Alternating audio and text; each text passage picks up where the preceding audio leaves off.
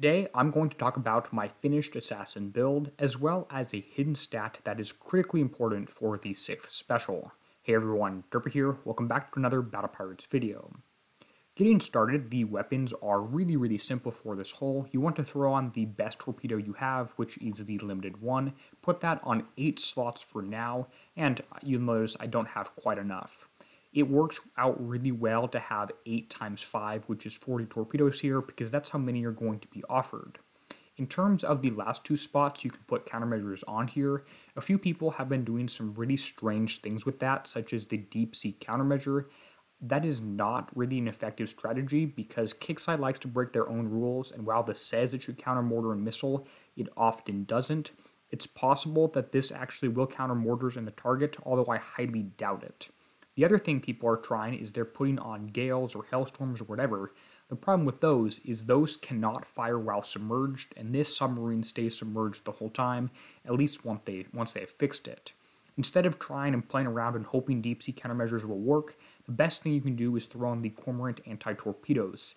These things can be found, there's 5 of them on a Ronin fleet in price pool 1 of the Forsaken mission that you can scrap, and they'll probably be around in pillage.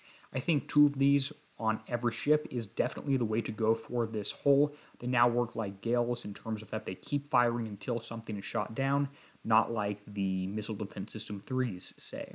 This is a really important thing. You want anti-torpedoes here, and you probably want 10 of them on here. If you only want to go with 5, that's okay, but I would really strongly recommend keep 2 of these things on. In terms of the heavy weapons, the only choice you have here is the Death Strike Heavy Torpedo, which is actually not that good of a weapon because it does 2,000 damage at a higher reload time compared to the other regular weapons, which deal actually slightly less damage with a much lower reload time. So this heavy Death Strike torpedo is not great, but it is better than nothing. It does also slow enemies down, which is okay, and it is unlimited stacks, as many as you can hit in 1 second, which is probably 5 times 2 heavy weapons. We're not getting a second heavy weapon or anything like that. Just throw 2 of these on here. You can get 4 in the FM per week. The armors are the next thing I'll go for. You really just want to split 50-50 X and concussive armor.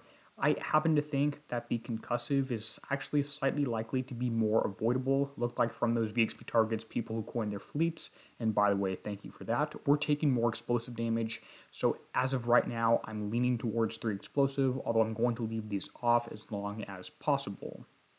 Specials, for the most part, are pretty straightforward. The Nightwind engine is the best one to go. Make sure you match combat speed on the fleet. There is an argument to use the old Reef Rider engine, which does give you concussive damage if you're looking for that, although it is significantly slower than the Nightwind engine by 15%. Throw that on there, make sure all your ships have the same one. Now, the next thing is the Shadow Strike system. This is limited. It's essentially a Liberty Belt 4, Liberty Belt 5, whatever you want to call it here. It is very good, gives you tons of concussive reload, tons of concussive damage, almost more than doubling your damage. This is a must-have on your fleet. You also want something on here to boost countermeasures. The best option for that is the Kenjutsu countermeasure system. Again, tier 9.5 Ronin type special. Gives you some survival and accuracy. I would rather have damage, and I thought about reload from the Hydroatomizer nozzle, but decided against that one. The survival, while not great at tier 10.5, is still important. The other few things you're going to want to do include some regular specials, and one more of these limited guys here, which is the Bushido Battery. This is 50% more concussive damage. It is in price pool 2 of the Forsaken mission for pretty cheap, 2 or 4 a week. Pick a few of those up and throw those on your ships. It will do okay. If you don't have enough of these, just throw in one of the older ones on here, and the one that does the highest concussive damage if possible. But the Bushido Battery is quite good for this one, even if the splash damage reduction is a pretty useless stat.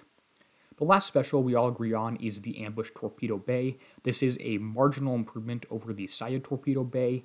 If you don't have the Ambush, just use the Saya, although the Ambush does have a much lower build time. Taking a look at the last special, we need to talk about the hidden stat, which is actually in the built-in special weapon. And by the way, as we talk about stats, this thing is a submarine. It will stay underwater the entire time. No surfacing, no weird gimmicky stuff. Cloak efficiency, dive time, none of that's going to matter. Kixeye is never going to make a sub In skirmish style at least, a lionfish is a complete abomination, but they're never going to make a sub that actually matters in terms of surfacing, stuff like that. Don't play around with any of that stuff. Stealth won't matter. You'll be spotted across the entire map. They have a sonar range of 10 million on there. Now, in terms of the special abilities, there's 2 of them here. One makes sense. It's the Red Notice Aura. It makes all your assassins stronger. I do think this 4,000 survival was very low and an oversight by Kixeye. It should be higher. And of course, this will apply to the flagship as well once that comes out. Now, the interesting one is the Caltrop Smart Mines. They are theoretically not affected by almost everything possible except for projectile speed. And you might be saying projectile speed, big deal, doesn't matter, these things are accuracy based, right?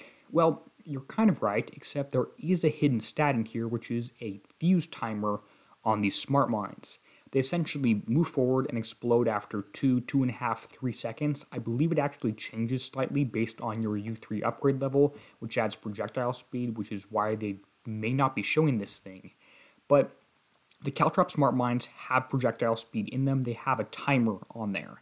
So if this thing explodes after 2 seconds, you want the highest projectile speed, so it actually goes that full 108 range. If you just take a shell into a cargo, you'll notice it doesn't actually go 108 because it is exploding after that range. For this weapon to actually work effectively, you're going to need to throw on some projectile speed.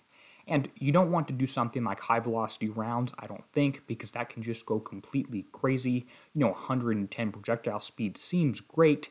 It turns out that thinking outside the box in this game doesn't really work very well, and evade and stuff like that is also important, so I'm going to go for Damage Diffusion System 2, which does give you some combat speed, which is of course nice, 50% projectile speed, which is not insignificant, 20k splash damage reduction, which, while I'm unhappy with how that mechanic works, 20,000 is still a decently large number, especially if you're still at U0, and evade is always nice.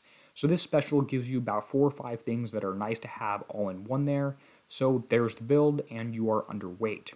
The important thing to note is that you do really want projectile speed to happen, because if this built-in Caltrop weapon explodes after 2.5 seconds, you want it to have gone the fastest in that duration of time.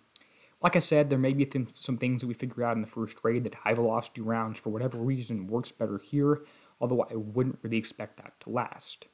I will go ahead and put the Kixeye hash code, which you can share by and load in by clicking share and pasting in here and pressing load. I'll put that in a Google Docs, which is in the description of the YouTube video. And of course, I'll answer any questions you all have.